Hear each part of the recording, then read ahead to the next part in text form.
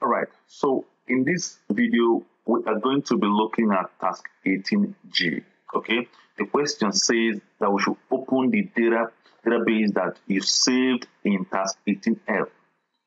Remember that in task 18F, we were able to edit our form, our database form. All right, so that's the database we're going to open for this task. All right, two new fields are to be added to the students' data.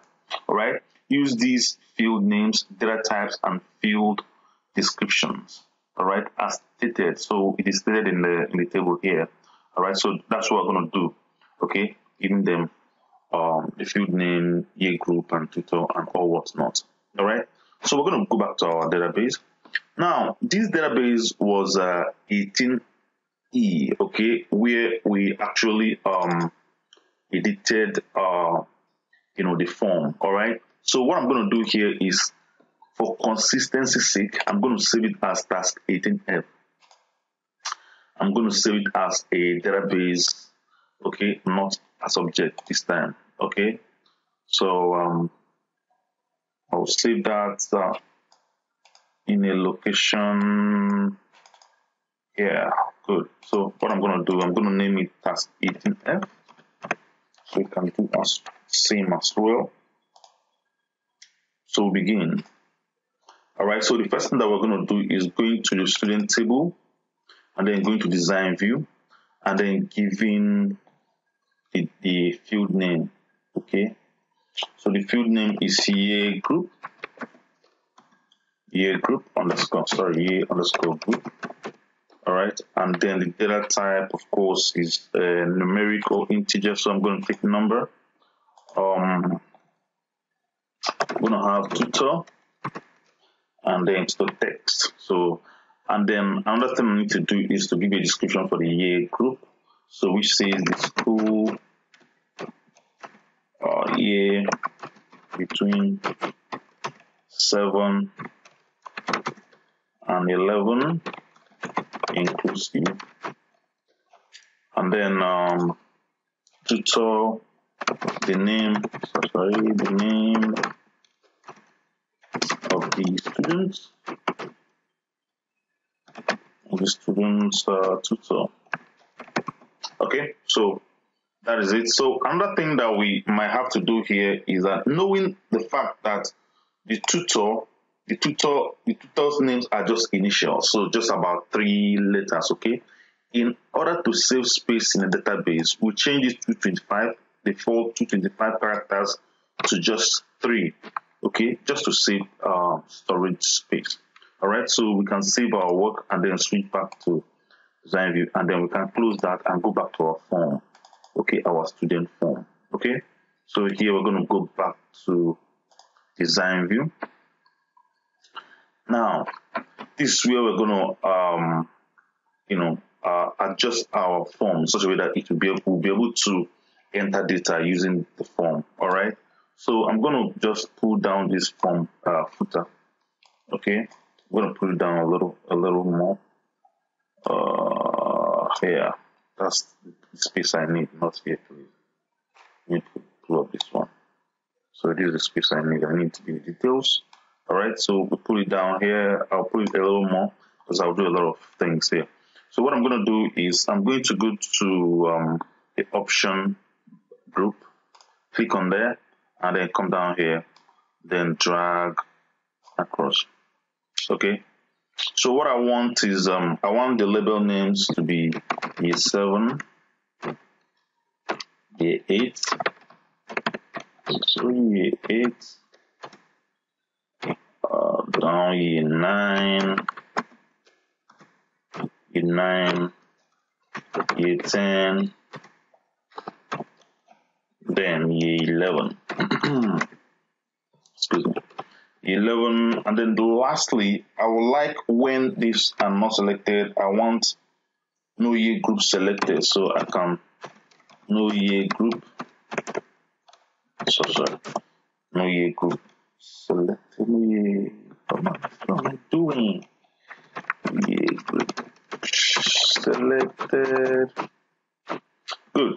So that is it. So we click on next, And then what's the default choice? Our default choice should be no year group selected, please. And then we'll move to the next one. So what's the value associated with the label names?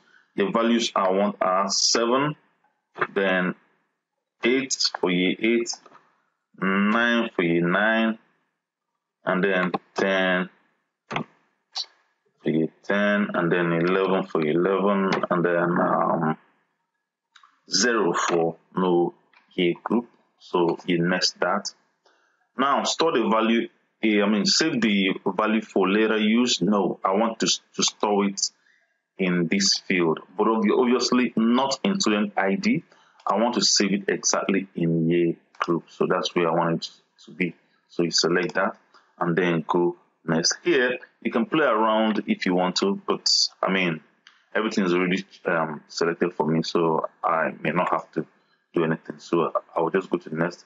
So what name do I want for this option group? I want a particular name which says which year group are you in. So I'm going to write that, which year group are you in, question mark. Okay, so I think that's how I want to be. So I click OK, and then this is what I have down here. Okay, so how good does it look? Let's check our form view and see how it looks. I think it's looking great, exactly how I want it. So let's move ahead and then add the tutor level. So I'm going to just put this down a little bit more. So I'm going to have the tutor level. So I'm going to just go to level and then select the tutor level here. Okay. So I'm going to simply move this unbound to the side here. Okay. Maybe adjust this a little bit more, and then click on this and adjust it a little more. Okay. So what I'm going to have in here is a text. Okay. So I'm going to have tutor in there. All right. Tutor in there. But at the same time, I want to be sure that this unbound, I want to create a link, so in such a way that when you add data here, it will reflect on the table also. So what I'm going to do, I'm going to select that. Okay, as it's selected, I'm going to go to property sheet. So make sure that unbound is the one that is selected, please. Okay, so I'm going to go to property sheet and then of course go to data. All right, and then control source. All right, control source. I want that tutor data to go into tutor. So of course, as you can see, tutor unbound. A tutor.